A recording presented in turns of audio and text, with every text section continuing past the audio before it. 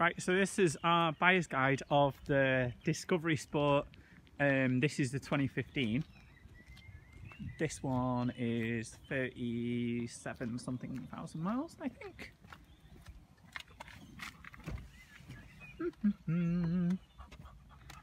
Can't actually see. You get all the gadgets and gizmos with these ones, including my friend's dog, which is in the back. Hello! Oh, he's not paying any attention at all. This one does have loads of random things left over in it. It's a little on the messy side, but this is a family car, so that's how they get used. You've got loads of space in the back. This one's got a big panoramic sunroof, which is cool. Great option to have if you can find one with that. I think the colour's called Loire Blue. Some of these come with either the Meridian or another stereo upgrade here for in the speakers, which is pretty cool if you can find one with that. But most of them, when I first started with this car, it was the 2.2 SD4 engine, which is Ford. I think for the first year or so of production, and then they went to the Ingenum 2-litre diesels, which is either like 150 brake or 180 brake. The first ones that were 2.2, I think that was 158 brake. And they're generally pretty strong and they last really well. It's got all the gadgets. I really love that you can sort of check on an app in this where the location is, whether the doors are open, where it's been, track your route and whatever. You can see whatever it's done, where you've gone to, all sorts of stuff. It's got sort of all the kind of gadgets you would expect a really high-end car to have. I think this one being the HSE SD4, I think is one of the first ones. Nevertheless, it's got all the things that you'd really want to have. The later ones have got sort of I think an updated touchscreen and things like that. This one's got sort of the roof rack on top of it, which is a nice little helpful thing to have as well. And from what I can tell, most of them have the leather in, which is cool. This one's got a doggy rack, and the dog is just definitely not paying any attention. Yeah, autos for most of them, but you can get them with manual. This is the 9-speed automatic, which is pretty cool, as opposed to 6-speed manual. So if you were going to do some serious off-roading, you would probably want the manual, but hey, there we are. You've got your extra buttons for the boot down here, or you can do it from the fob. The fob really controls everything in this car. It's a really cool thing to have. One slightly annoying thing that I find with modern cars, you've got the electronic handbrake, which is marginally irritating. Really love the aluminium finish on the dash and stuff. That's really cool. It's got the feel of like one of the more high-end products I think that they do. The bits at the top are quite nice as well. Sort of everything in this car is quite well thought out and really functional. The size is sort of surprisingly small for what you would think is a really big car, but you can live with it. It's kind of usable in town. It's not too impractical. You've got loads of space for things as well. These are bits in between the seats, that's good. The heated seats, all the little traction buttons and the things for the different settings for whether it's sand, rocky terrain, snow, ordinary. Eco mode's down there. And yeah, all the nice buttons. Okay, so there's the legroom in the back that I was telling you about that's quite big, so that's kind of cool. And the finish is pretty much what you would expect. Let's see if we can find this bonnet catch.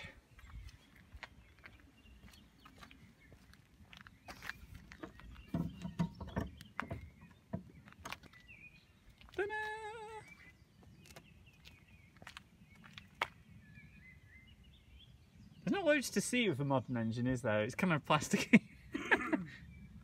It's all sort of covered up. It's quite different from the older Range Rover, older Land Rovers and Range Rovers, where everything's kind of uncovered. So you can even see the turbo for the turbo diesel.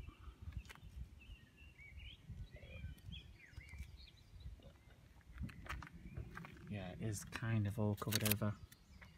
But you know, I guess most of the owners are not really going to look at these awfully often.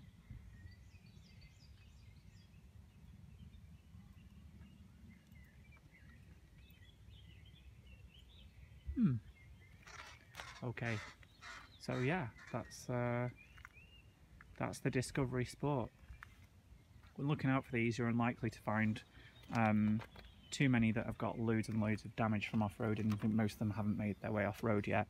I read somewhere that the average Land Rover or Range Rover doesn't actually go off-road until it's 7 years old, because the average first couple of buyers don't actually take them off-road. So this one, being only 4 years old, is a good bit away from going off-road for the first time, one would expect. I know we haven't done anything with it, and my friend, whose car it is, I very much doubt he will, if ever. Oh, you get really nice steering controls as well.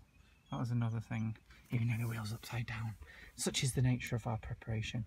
One thing I do really like about these, compared to the ones from a few years ago, the hazard warning light is much smaller and not a massive stupid red button that's really in the way and really prominent and irritating. That was one of the things that kind of bugged me about the L322, the Range Rover that was about 15 years ago, that I drove one or two of. So yeah, that's kind of good. I think ergonomically it's generally just much better and much more polished. The seats are really comfortable too, and it's just generally an accessible car. It feels really modern.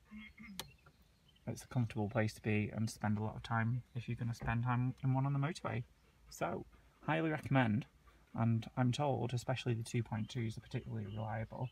I know in the Freelander 2 they got a really good press, and a lot of people, I know Neen Overland, the specialist, said for Land Rover products, said that the 2.2s are among the most reliable of the modern Land Rover products. So if they said it, it probably has a lot of truth in it, and this one having that engine should be pretty solid for goodness knows at least another 100,000 miles.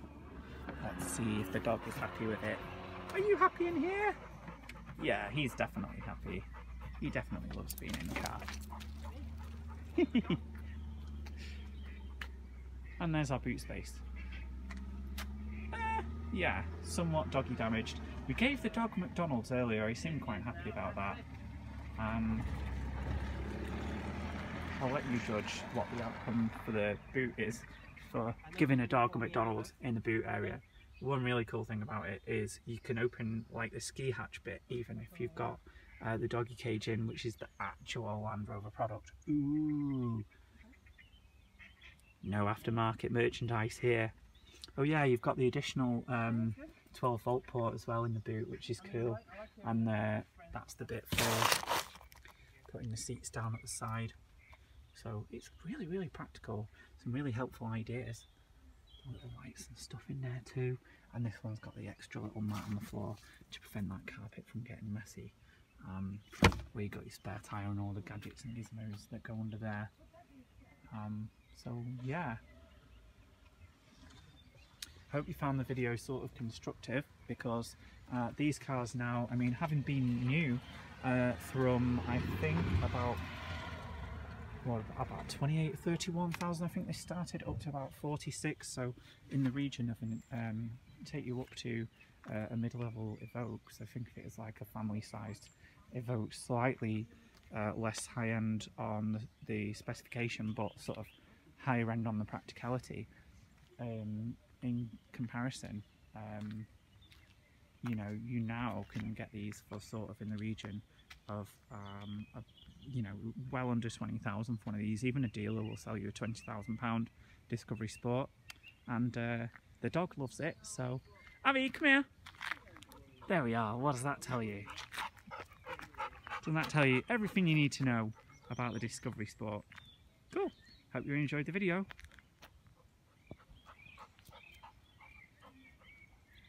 Abby, do you not like the car? Do you not like it? Definitely couldn't care less.